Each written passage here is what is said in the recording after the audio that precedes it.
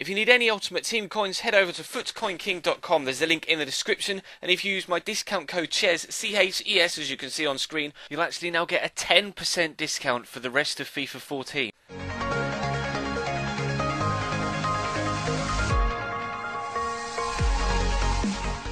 Hey guys, how's it going? Shez back again and welcome to episode number 107 of My Player here on Xbox One. Today we've got a one-off special of the Manchester Derby.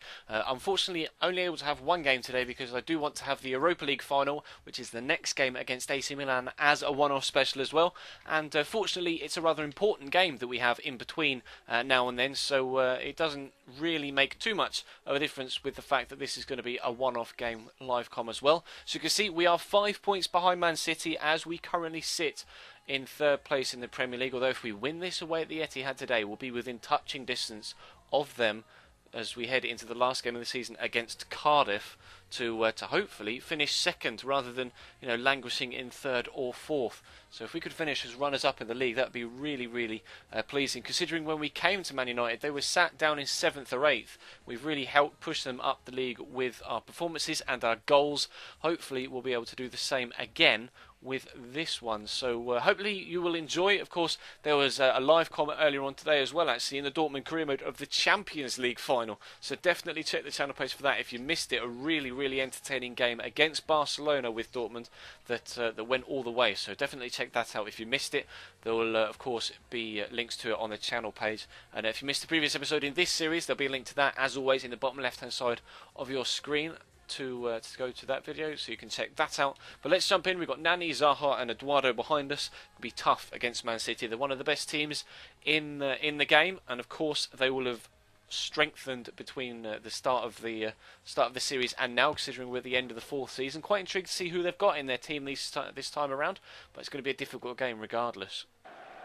City's lineup isn't actually as strong as we initially perhaps thought it was going to be. They've got Kongolo and Rekic as their centre-backs, with Micah Richards at right-back.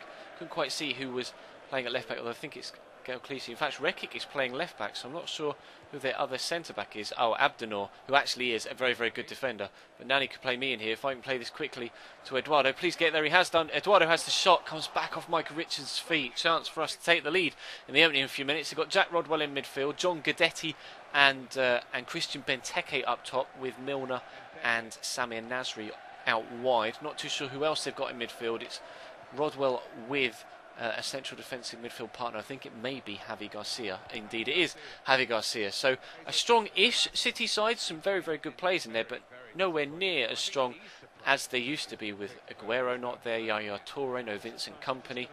We have previously seen City sides in career mode this year signing players like Thiago Silva, so pleased that it's actually a weaker side, and maybe we stand a better chance of getting a result here. It's going to be a difficult game, of course. Any Manchester derby game is going to be difficult. Any local derby game is difficult. You kind of, like the stereotypical cliches, you throw the form book out the window when you play games like these, because players always seem to raise their game. Hopefully we can raise our game further than our Manchester counterparts and actually get ourselves a win. We're going to get a corner there. Advantage for something. We do have the corner. That's a good start. Right, whip this in, please. We had one chance with Eduardo. It was well blocked by Micah Richards. That has come my way, and I am going to win the header. Oh, I was going to try and float that towards the back post. It was headed that way, but it's going to take a lot to get the ball over the top of Pantilimon and then back down, because he's, of course, 6'8". We can nick the ball off them. I'd have the whole half to myself with an accurately placed lob-through ball. Here's Christian Benteke breaking into the box. Good feet to get away from one defender. Finds Jack Rodwell. Gets the ball out of his feet, and the shot is wayward. Decent chance for City. They built that up for quite a while, passing the ball about. In the end, the finish was just a little bit poorer than the top quality passing build-up.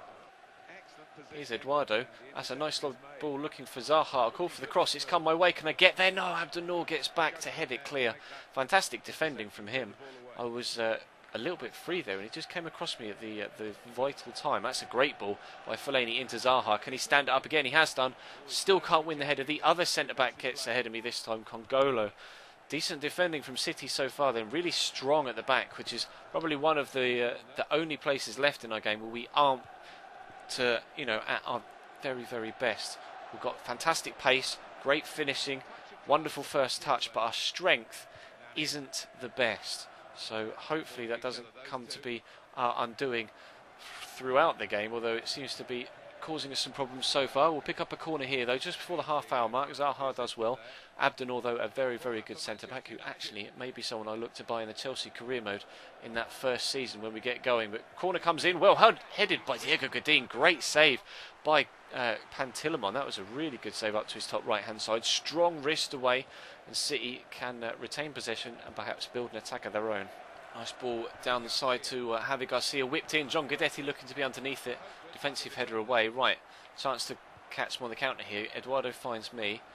He's going to continue his run. I'll use Fellaini actually, rather than going all the way to Eduardo to start off with. I don't want him to get caught out because he is kind of just as weak as me when it comes to the strength side of things.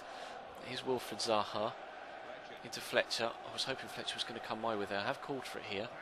Nani might make me a decent run, and he has done, and we will find him down that right hand side, breaking into the box ourselves. Call for the cross, came in, question of a hand there, but we'll pick up a throw in as he's given the ball straight to Chris Smalling. Here's Eduardo. I'll call for a through ball. He's played it over the top. It's probably the best option there considering the strength of the players around me. Left foot across goal. Oh my days, honestly man, I don't understand how we've got to the end of this fourth season and still only got a 1-star weak foot. It's costing us time and time again now. That was a really, really poor shot. In first half stoppage time, there would have been a fantastic time to take the lead. I didn't have the space to get onto my right because I wouldn't have been able to hold off the defenders. Had to take it on my left. Maybe if I'd have, maybe I should try and start going for the near post with those left foot shots rather than trying to place it accurately across goal when my left foot isn't as good as my right. So maybe that's a tactic we could use in the second half. If I do get a similar chance, I'll try and go for the near post with my left foot as opposed to the right, and maybe we'll see a little bit more success. City trying to have some success of their own down this right hand side. Milner with the whip, Benteke's underneath it, keeper comes out, but it's going to drop to a City man. They're going to pick up a corner here. I think that came off Smalling. Indeed it did. First half stoppage time, then a chance for City perhaps to get a goal at the crucial time just before the break. After we had the chance the other end. Hooked clear though, only as far as Sami Nasri. Back to Javi Garcia, back to Nasri. City really got the dying seconds left here. Up to Benteke. He might try the shot, get it back out wide to get the ball back into the box. Jack Rodwell has done exactly that. Benteke's underneath it and Kula gets it away, but only as far as Abdenor. And Kula with a great block. Abdenor, wonderful save down low by Anders Lindegaard. The ball finally comes away. That was a vital block. That was such a good block in the first place from Nkulu, and then the secondary save from Anders Lindegaard was world class. We saw Pantilimon show a good strong wrist to deny us at one end earlier on in the first half, and Lindegaard did exactly the same at the other. We go in at the break at 0-0. Here's Fellaini into Eduardo. Chance perhaps right at the start of the second half. We'll try the shot across goal with a right foot this time. Drops only as far as Marouane. Fellaini has to strike. Got to get that on target, Marouane. That was a great opportunity. My first touch took me a little bit too far wide than perhaps I wanted to go there, and the shot came across. It was an easy angle for Pantilimon. He's got to get that on target. I know he's rushed with the man in front of him, but a player of Fellaini's quality should be putting that in the back of the net. Yaya Toure coming on for Jack Rodwell. You'd presume then that Yaya Toure must have been having his stats drop, considering he's now must be, what, 32, 33 years old now in the end of the fourth season. And of course this year on FIFA 14, and as with previous years, as players get 30 plus, their stats drop dramatically. That has been addressed for FIFA 15, we've been told, so fingers crossed there won't be such an issue next year, and actually it might help us with a couple of older players in the Chelsea team for our actual opening career mode with players like John Terry and Didier Drogba, etc. So hopefully that won't be a problem for us. It's clearly been a problem for City with ageing players, but Yaya Toure has come on now. He'll still be as strong as he used to be, so he's still going to be a force in that middle, but clearly they prefer Jack Rodwell in the first team. Yaya Toure involved here. Can he get on the end of Micah Richards' pass? In fact, Richards has gone backwards to Milner, but City threatening with intent here, although they do seem to like to go backwards just to make sure they keep possession. They don't like to put themselves in a risky position by trying, adventurous passes, shall we say. Yaya Toure on the edge of the box now. Like I say, going backwards just to maintain possession. They've got a lot of red shirts around them actually. Javi Garcia's been caught out there, and we've got the chance to catch him on the counter-attack. Now I'm going to have to use all of my pace here and then try and get the ball across, looking for Eduardo. We have found him, brings it under his control. Can he finish? Oh, it just escapes him. The chest control was good, but he fell to his knees. I don't know whether he was pushed in the back there as he was bearing down on goal, but couldn't quite get any connection on it, and it was tamely into the arms of Pantilimon. That's really, really disappointing. I need to get inside the man here. Play the ball into Wilfred Zaha. I'll call for a through ball. He's going to find me. I'm going to hit this first time, and we found the back of the net. Our first goal in a Manchester derby comes in the 69th minute away from home at the Etihad. Nice ball over the top by Wilfred Zaha. We did exactly what Eduardo couldn't just a few minutes earlier, racing onto a through ball, getting there ahead of the goalkeeper and finding the ball in the back of the net. It's Manchester United 1, Manchester City 0, off the base of my boot with my studs. Decent power into the bottom corner. Lovely finish. We're 1-0 up. Comes City down the right hand side. Toure into Milner, back to Toure, back to Milner. Chance here for City. They got Benteke in the middle if they can find him. Good ball in. Good clearance from Smalling, but good header from John Guidetti. Benteke and Smalling at the back post, still tussling on the floor. Good header from Guidetti there. If he'd have got that on target, the goalkeeper may not have been able to dive for it because of the man on the floor. Now I think he may have just been able to get there, but still, if that had hit one of those two and gone in, that would have been one of the most ridiculous goals we've ever seen. They're bringing Robert Lewandowski off the bench, and there's David Silva in the background as well. Why would you start John Guidetti over Robert Lewandowski in one of your biggest games of the season? That doesn't make any sense to me. Really doesn't make any sense to me. With Yaya Toure on the bench as well, they're playing some really weird players here, this Manchester City side. Although I guess we don't play Robin van Persie, and you know, we could quite easily play him in that cam role behind us. So I guess it works both ways. Abdennour down the left looking for Samir Nasri. 15 minutes left to go in the game. They're into our box, City, looking for the ball back to Toure. Hooked clear. I need to win this if I can. Oh, Michael Richards is so strong in the air. Of course, he's on loan now at Fiorentina in real life for at least a year, I think. I think it's a season-long loan.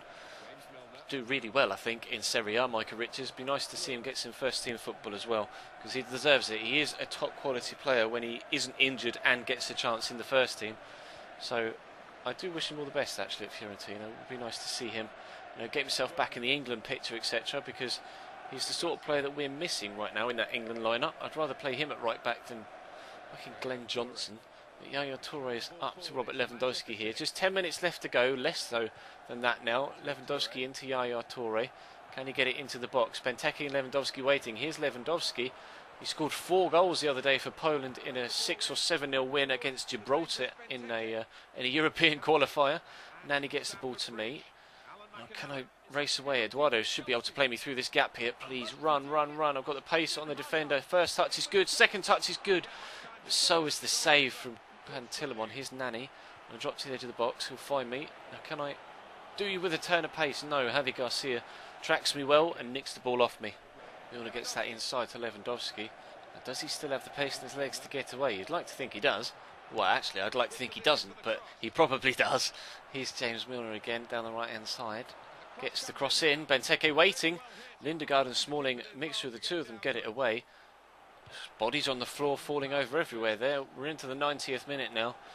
Look like we're going to get 3 points unless City can create something literally right now. This is going to be their final chance to grab something from this game, and they're not going to get the chance to create something.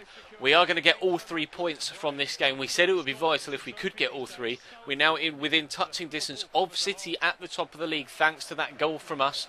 Rather well taken goal as well from that ball over the top. A couple of good saves from both goalkeepers in this one. That was that save from the corner from Pantilimon. You get 7.1 rating. The goal, 80% shot accuracy, which is nice, and 100% pass accuracy. Pleased with that. That brings this episode, well, it doesn't quite bring it to a close. I'll have a quick look at the league table so we can see what the situation is going to be like when we head to the Cardiff game, which will be on Saturday. But next episode on Thursday will be us playing in the Europa League final. Sorry, Dan, I'll be there in a second. We'll be playing the Europa League final on in-game on Wednesday, in real life on Thursday. Of course, you're seeing this Tuesday evening. There will be another Dortmund Career Mode episode tomorrow, as always. And, of course, there will be actually some FIFA demo content tomorrow night as well, if it's out in time. So hopefully we'll still be doing double uploads every single day until the end of FIFA 14 and the early release of FIFA 15, where I can start bringing you some full FIFA 15 content. But that's going to bring this one to a close, guys. Thank you very much for watching. We'll have a quick look at the league table as we end. But if you enjoyed the video, as always, feel free to hit that like button, and hopefully we can hit over 100 to 150 or so if that's possible. That'd be really good. Subscribe if you haven't already. There'll be a link in the top right to do so, and in the description. As you can see, we are within 2 points of City now, though, although we do need a win and them to lose, because their goal difference is far, far superior. And I'll be honest, I don't see us getting a 9 or 10 goal win against Cardiff. So still got a lot to do, but it is possible. We have definitely assured ourselves Champions League football, or the club Champions League football. Of course, we won't be continuing after we finish this season, but still, that's all for now. Thank you very much for watching, guys. Pleased with that 1-0 win, and I'll see you next time.